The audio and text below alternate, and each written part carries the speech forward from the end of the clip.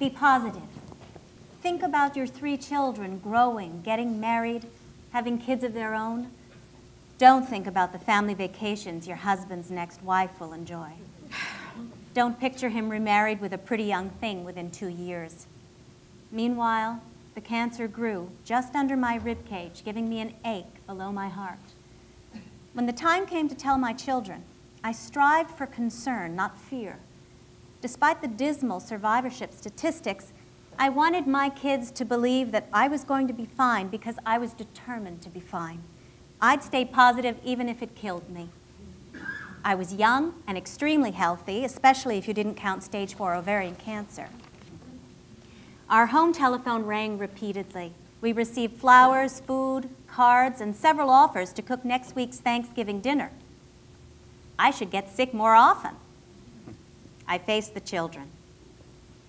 I'll be back to normal soon enough. I just won't be able to have more children. My 10-year-old Robert smiled. You don't want more children. That's true, but it's a serious operation.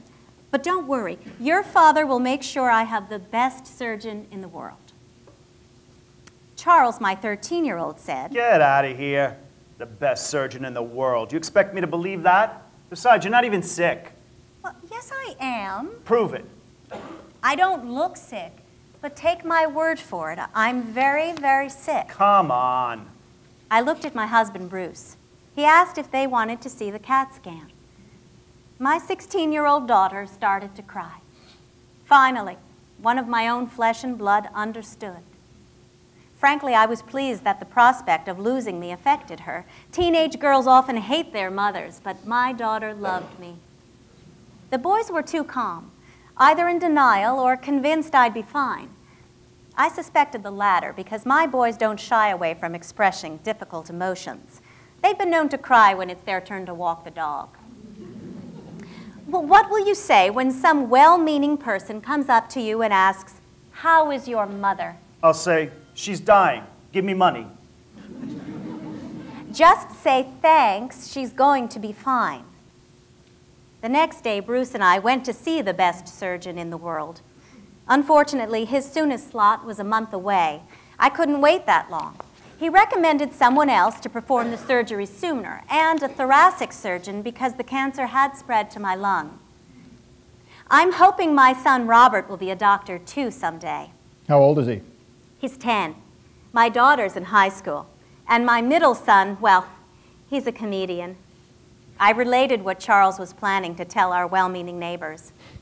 I liked repeating the punchline because it proved Charles truly believed I'd be fine. Otherwise, he wouldn't joke like that. Well, if you don't mind having a lousy Thanksgiving, I can probably get you in the operating room the day before. I thought you couldn't do it. No, I said I don't have a free slot. But nobody wants to be in the hospital over Thanksgiving. Usually the OR isn't available to our team on Wednesdays, but it's open that day if you still want me. Oh, we do. What made you think of that? Your wisecracking son hit home. I have 3 kids just like him. I like to believe my kids, like the ones clapping for Tinkerbell, made a difference. I brag that I'm the poster child for ovarian cancer and the good work of the fine doctors at this fine hospital. The surgery and chemo afterwards is just a memory, like indigestion. The worst part is losing your hair. The rest isn't so terrible.